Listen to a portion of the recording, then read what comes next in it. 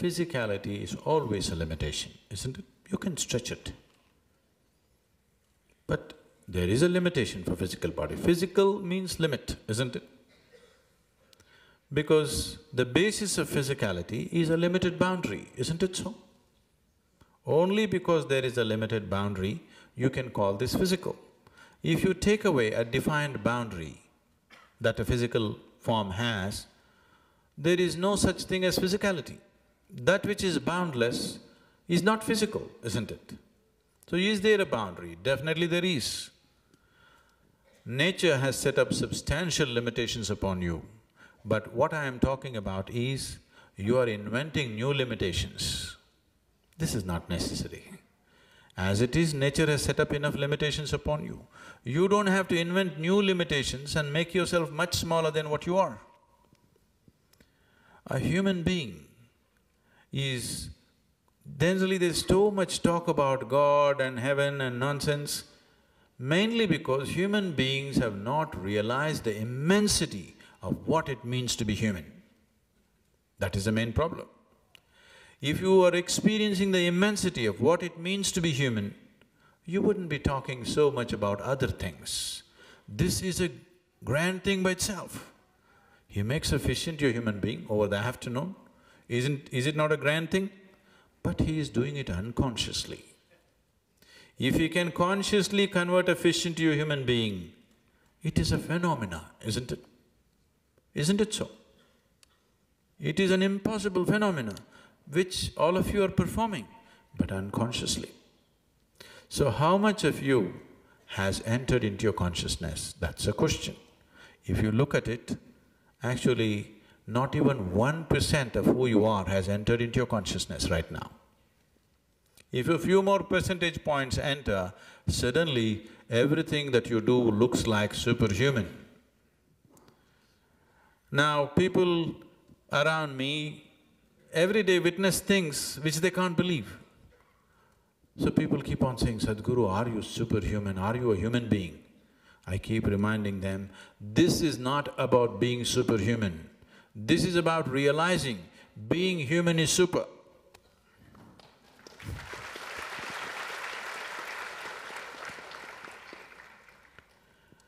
Now, let me tell you a story. A certain man got spiritual thirst. In those days when they got a spiritual thirst, they went into the forest. So he went into the jungle, found a nice rock for him to sit and meditate. He sat down, then he noticed a little away from him, there was a fox. Both its forelegs were severed, crippled fox. Probably in some trap, hunter's trap, both its legs gone. Nature is not kind to any kind of incapability.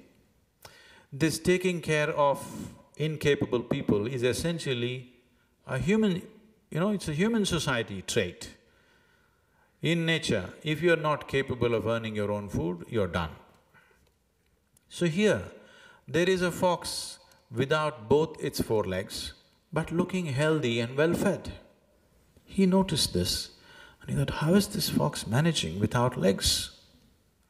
Then he sat down, he has to do his meditation. He started. Went on for some time. As the evening came, he heard the growl of a lion. The moment he heard, went away and he ran up a tree and sat down. He forgot about the meditation.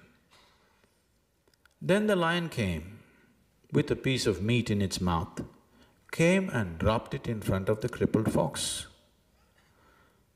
And the fox ate this meat and the lion went away. This man thought, oh, this is a divine message. God is trying to say something to me. A crippled fox being fed by a ferocious lion.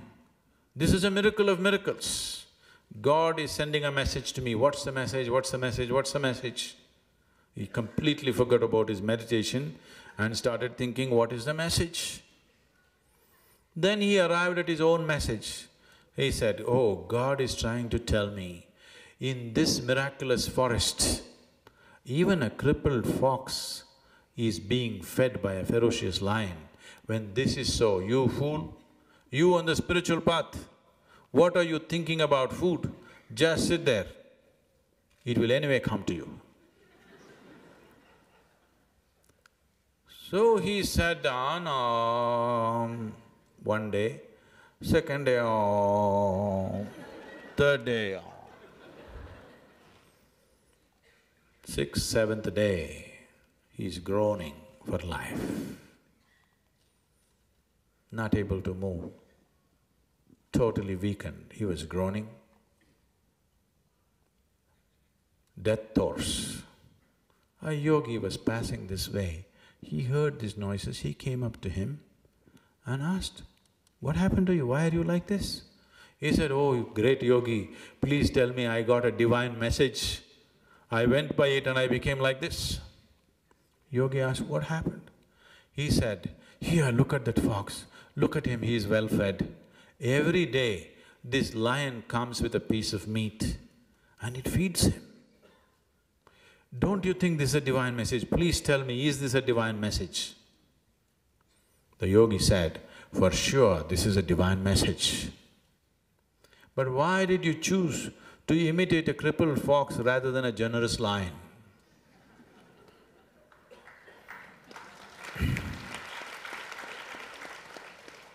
So this is the choice you have.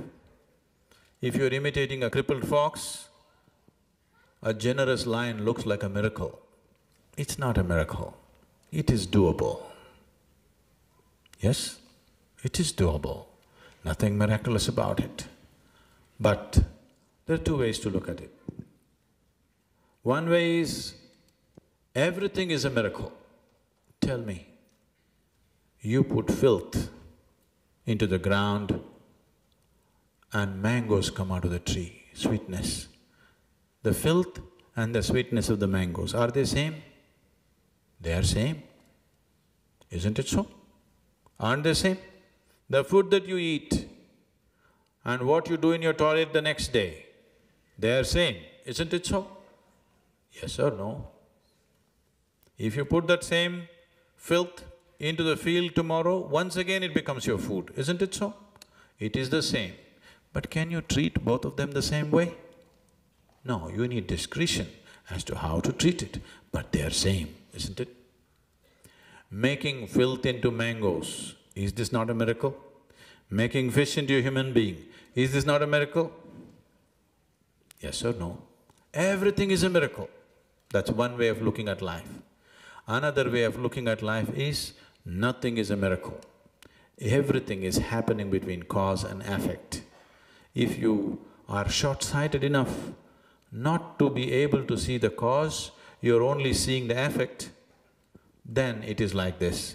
If you're able to see both the cause and the effect, everything is explainable, everything is repeatable, everything is possible to make it happen.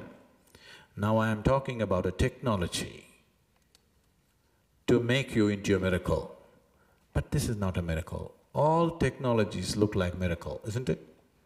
Suppose you know nothing about electricity and the hall is dark right now and I tell you, you just watch it now, I will just touch this part of the wall and the hall will be flooded with light. And if I do it, wow, you will bow down to me. Yes or no? Anything that you do not understand is a miracle for you, isn't it? Yes? Anything that you are unable to grasp is a miracle for you.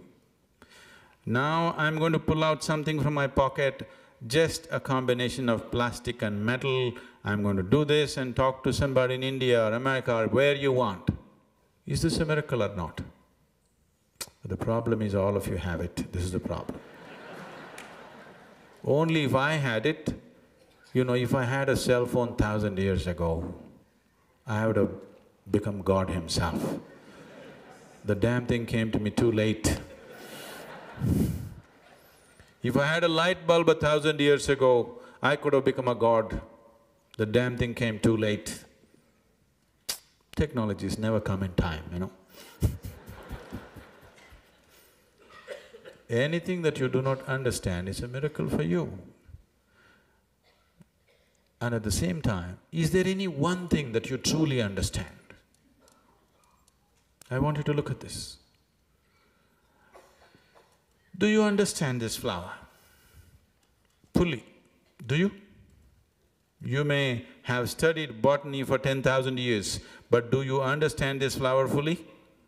Do you understand a single atom in this existence? Do you? No. So everything is a miracle. If you look deep enough, everything is miraculous. On one level, everything is explainable. On another level, everything is miraculous. That's the beauty of life. If you have the necessary reason and the necessary sense of wonder and inquiry in you, you can know it all and still wonder about it, because you can study this flower for the rest of your life and still wonder about it. That's the beauty of existence, isn't it? Or you can be a fool who'll draw conclusions about this flower and believe you know it. That's the difference. Everything about your life is like this, isn't it so? Yes?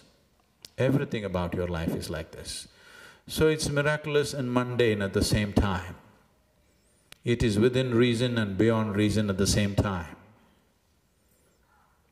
It is human and divine at the same time.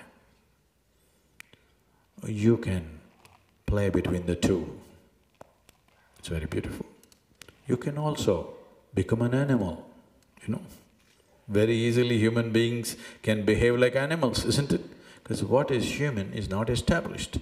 You can freely, seamlessly move from animal nature to human nature to divine nature and back again if you wish. It's very beautiful. Don't mess it up.